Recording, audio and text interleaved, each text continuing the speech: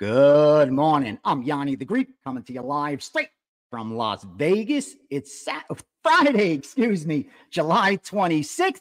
And we got a lot of action as we head into this weekend. Huge weekend ahead. Got a big UFC card over there in London that goes off at 6 p.m. Eastern tomorrow. Already released a 4% premium, lining up a possible 5% play as well. I think we're 6-1, 7-1 so far this year in those. Been crushing in MMA, number one in profit, ROI, all of that. So should continue tomorrow, but we're coming off a sucky day. I mean, we got crushed in pretty much everything we did in Major League Baseball. Listen, I tell you when I win, I tell you when I lose, and we're absolutely getting demolished in baseball. The only thing I can do is manage my risk as efficiently as possible and continue to grind. It's not the first time. I've been doing this a very long time. I've been profitable since at least 2010. I've been documented profitable since at least 2015. And over those years, I can promise you, this is not the first time I've had to go through something like this, especially when we bet 0.25 and we bet a lot of volume. You're going to have those fluctuations. So even when we're down, we got to be down 200 units just to have lost 50% of our starting capital. That's how you manage risk efficiently. And we're not even there. I mean, we're like not even at the 150 range. And it's been so horrific. It's been as bad as it gets. And this is one of those situations, just like when I'm running really hot like this, and I talk about in the steam room, I can't sustain this. I can't sustain a 20% ROI, and it's unsustainable, a negative 10, 20% ROI. I don't want to continue sounding like a broken record, but numbers don't lie. And long term, I know what's going to happen. And same thing that happens each and every year, and more importantly, over each statistically significant sample size. So again, you could follow, you could fade, or you can ignore. The only thing I can do is what's best for myself and for those whose goals are aligned with mine. Anyone that's a subscriber of mine, I make it perfectly clear that if your goals are not aligned with mine, I will disappoint you. If you need to win this bet today, this week, this month, then our goals are not aligned. I use sports betting as an investment vehicle, and I understand that investments take time.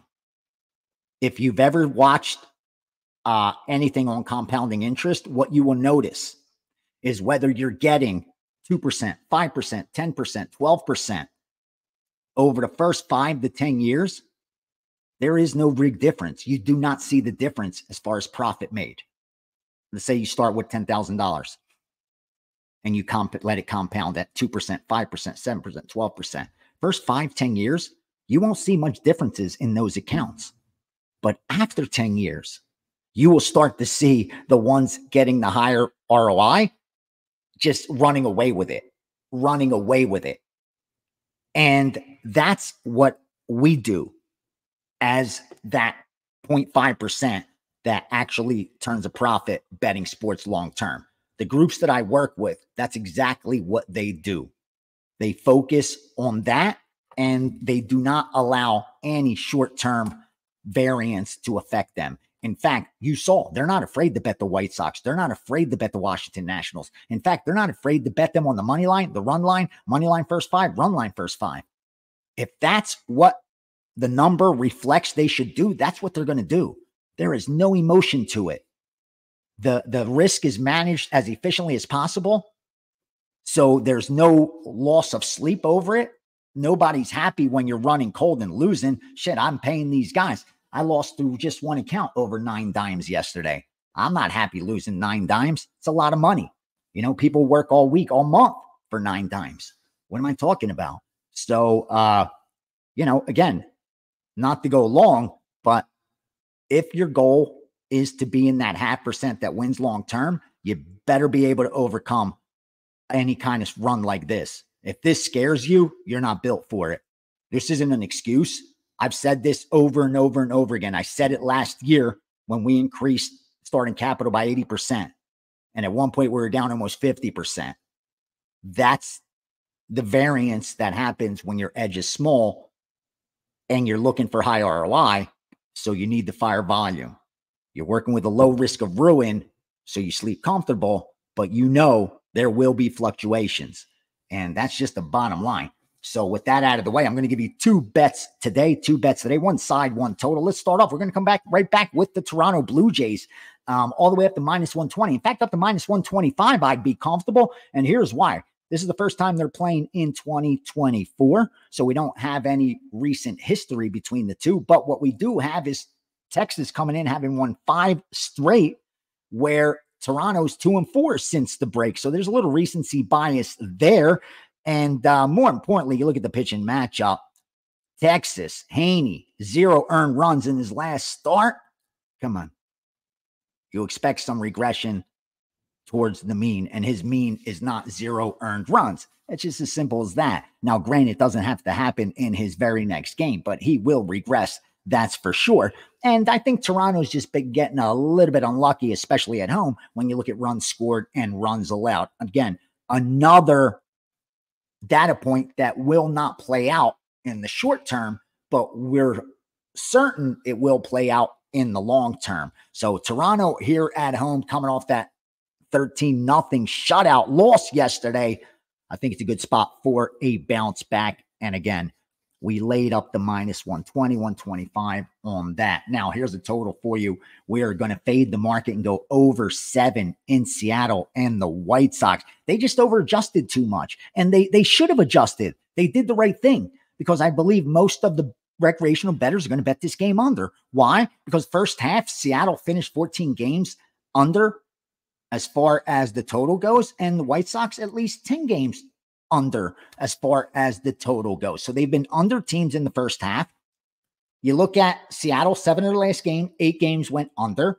White Sox, 6 of the last 7 games went under. You look at Kirby, 1 earned run in his last start. You look at Thorpe, 0 earned runs in his last start. You look at the series last time, 2-1-1 towards the under. All that under bias has been factored into the betting line, and it's caused it to be inefficient because they brought it down to 7. It should have been at least 8 with the over favored. Why? Because the White Sox average over 8 runs per game, the bigger sample size for 2024, and Seattle averages about 7.5 runs per game, a bigger sample size. So we're taking advantage of that recency bias on this total by going over the 7. In fact, I'm going to upgrade that and make it a 4% play. We like it like that.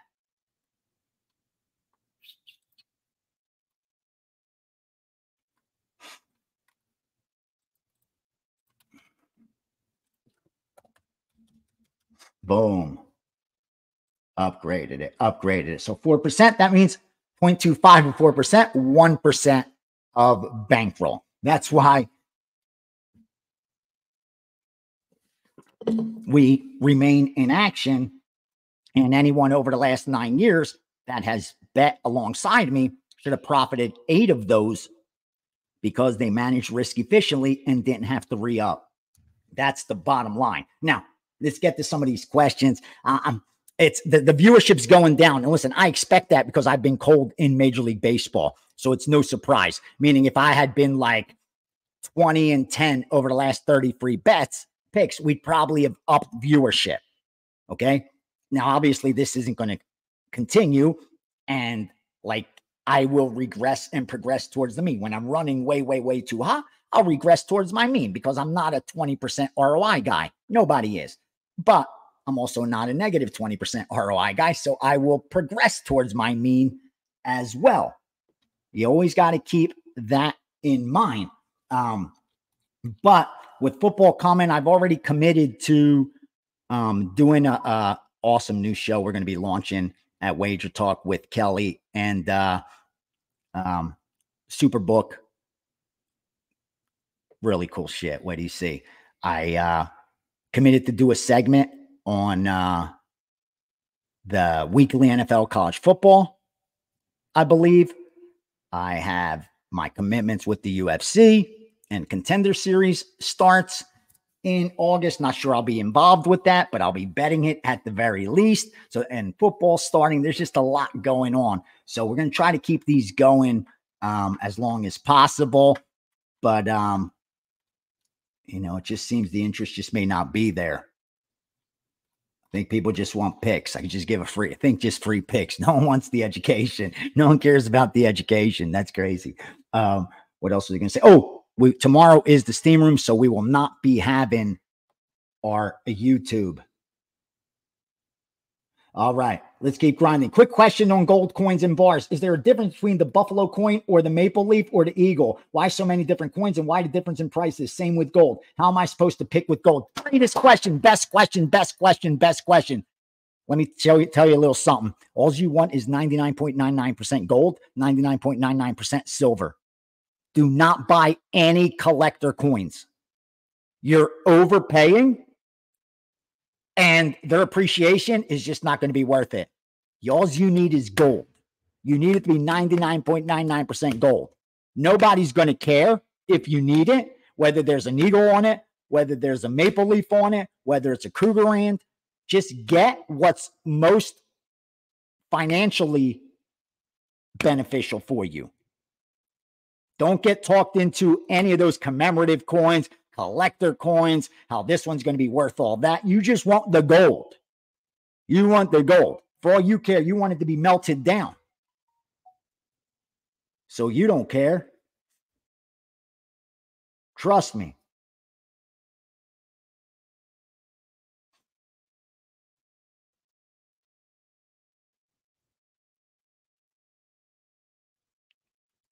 I promise you that.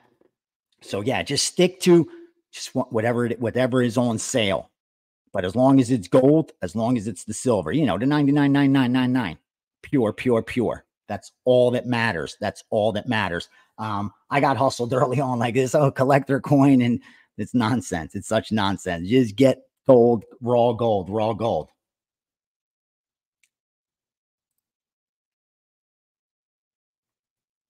Okay, human nature. My man Neil, got to answer him before we go. Human nature being what it is. Do you ever find yourself questioning, doubting, or handicapping the groups you work with on what plays you release and how much to assign a bet size, especially during a losing period? Absolutely, Neil. Every time.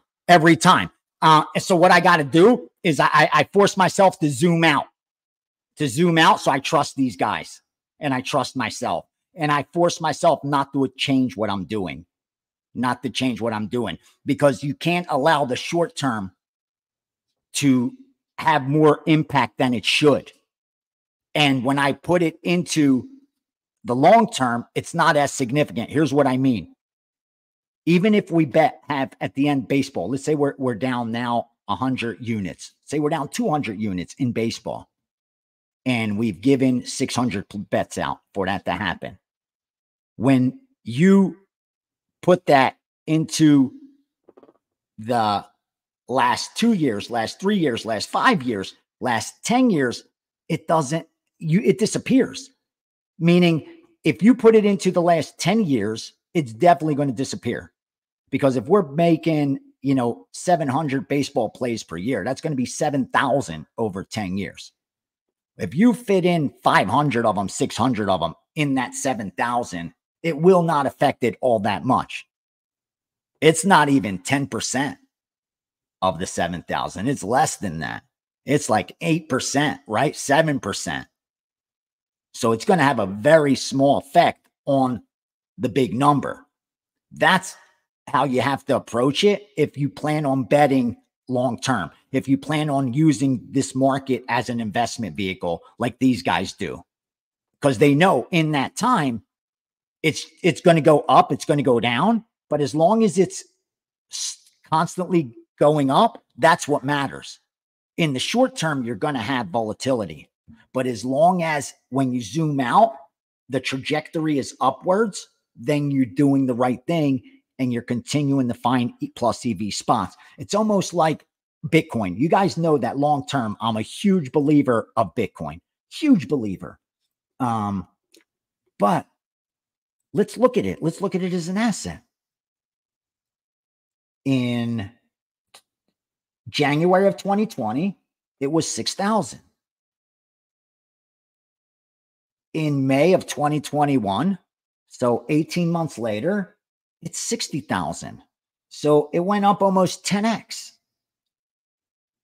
And then it dropped from May down to July. In 2 months, it dropped to 30,000. So it dropped 50% 30 in 2 months. And then it went back to 68 by December 2021. And then it dropped all the way down to 16 by what? Remember that? 2022, the fall of 2022. And now it's back up to 67. Here's what I mean. Here's what I'm getting at. Those people that were buying at 6,000, 7,000, that saw it go up to 60, didn't do anything about it. Saw it drop to 30, didn't do anything about it. Saw it go up to 60 again, didn't do anything about it. Saw it drop down to 16, didn't do nothing about it. Now saw it climb back up to 70, didn't do nothing about it. Now it dropped down to 64, where it sits today, 66, 67, not doing anything about it. What's changed for them? They went through the volatility. They believed in the asset. And the people that got in, like I said, in 2020, 4 years later, it's now up 10x for them. Having gone through all of that, because that's time in the market, not timing the market. Those who tried to time Bitcoin lost more Bitcoin than they could have had. Those that tried to time the top and time the bottom, what did they end up doing? How much Bitcoin do they have? Guys like me, who instead said, you know what, I can't determine that. I'm not a psychic. I'm just going to buy on pullbacks.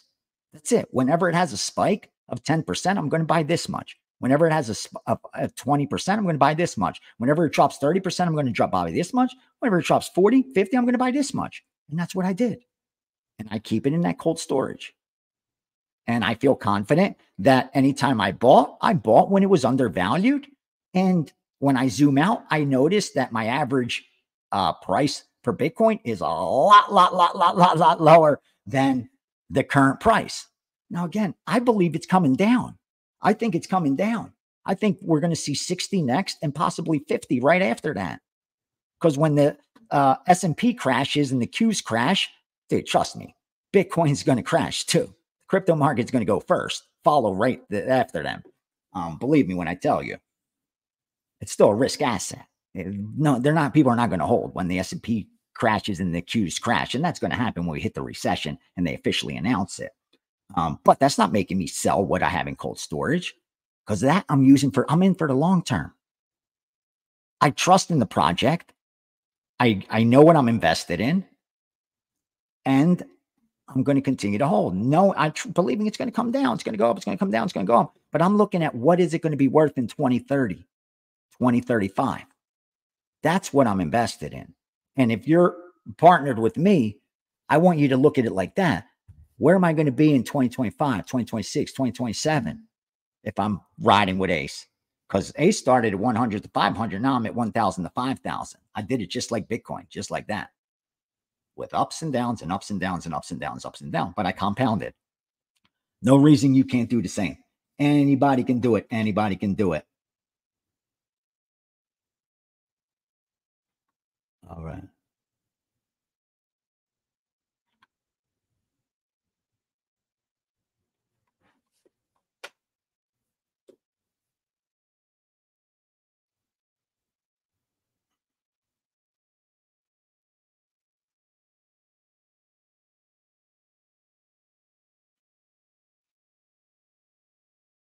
Let me see if we could pick anything.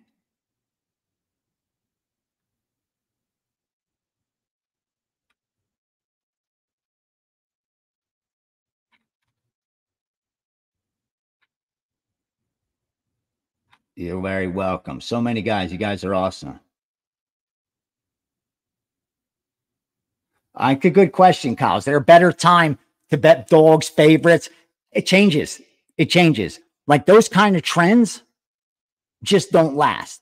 Just don't last, because markets constantly are correcting themselves. They're becoming more efficient, less efficient at times.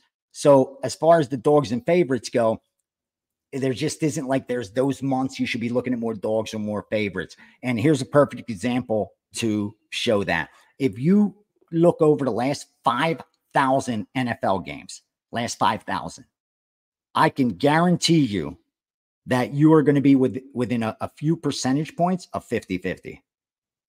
Like they're going to have 2,500 favorites, 2,500 dogs. It'll be close to that, to where even if you bet all favorites or all dogs, you couldn't have made money. Meaning with the juice added in, with the, 11 to win 10, no matter which you picked, you're down money, favorites or all dogs. And if you check the over-unders, it's going to be the exact same thing. You're going to come close to 2,500 overs, 2,500 unders. That's the law of big on numbers, and that's how efficient most of these betting markets are. That's what happens in the long term. And that's how books are able to constantly print money in month after month, and why they almost never have a losing month, because they're constantly able to do that. And yeah, that's where it's at, my man. That's where it's at, where you just can't pick like that, where they're looking to either balance the money, which is almost impossible. Like you can't get everyone split down the middle. On some games you can, but on most you can't. The majority you can't. People are usually one-sided, if anything.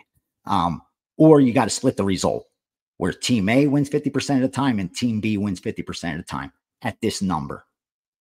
If you can do that and you split the result, lane 11 to win 10, you're guaranteed a profit. They're much better at splitting the result than splitting the money. And that's why you see, when you go back and look at the big numbers, 5,000 NFL bets, you're going to see 2,500 favorites, 2,500 dogs, 2,500 overs, 2,500 unders. That's how good they are. Love you guys. Have a great day. Enjoy the games. Smash that like button if you please. Throw a comment. Ask some questions. Jess wasn't here today, so she didn't print out any of the questions for me. I was kind of just flying blind and just grabbed one or two from here. Hopefully, we're able to get some winners in before we move to Saturday's big action. A lot of MMA coming your way. I only put in one play so far, and I got like 5 or 6 at least that'll probably go in there tonight. So that's Texas and Toronto. We're taking the Toronto Blue Jays, and then we're also going over 7, Seattle and the White Sox.